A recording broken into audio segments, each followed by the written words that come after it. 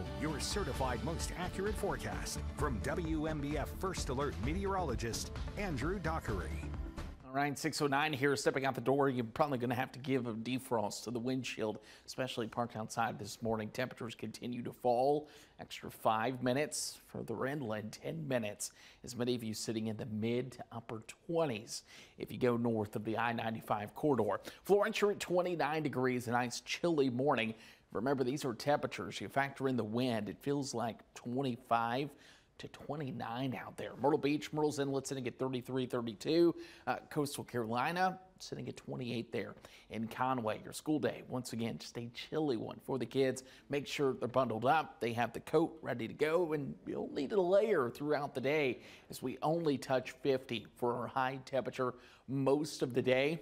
It's a struggle with some sunshine and clear sky as we go into that forecast. Once again, clear skies tonight. Temperature should fall 27 in Florence, 27 in Marion. Another cold one. We won't hit freezing levels, at least for the beaches, but still, whatever you're wearing today, you want to wear tomorrow morning as you're stepping out the door. We are giving the first alert, though, to weekend changes that come rolling in, and they come rolling in with some warmer weather, some cloud cover, and even some rain. Let's go ahead and talk about that. Take a look at the rest of the week.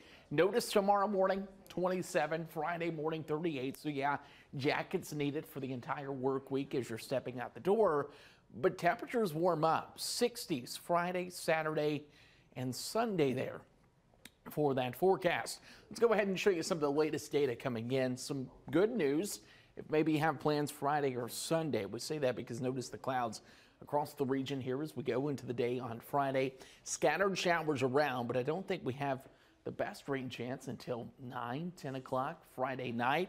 Remember, this is early. This will change, but we hold on to those showers moving through. By Saturday morning, looking okay. I know we do have a couple of light showers through the area Saturday morning, but it's Saturday afternoon and evening where you hold on to a little bit more of the increased, more widespread off and on rain that I think we're all kind of dreading, but we could sure need here across our region. We'll hold on to that overnight, and then by Sunday begin to fade. In fact, rain chances drop now Sunday to 30%, mainly in the morning and through lunchtime. Of course, we'll look at your weekend and even colder weather coming in again next week, coming up in that 10-day forecast.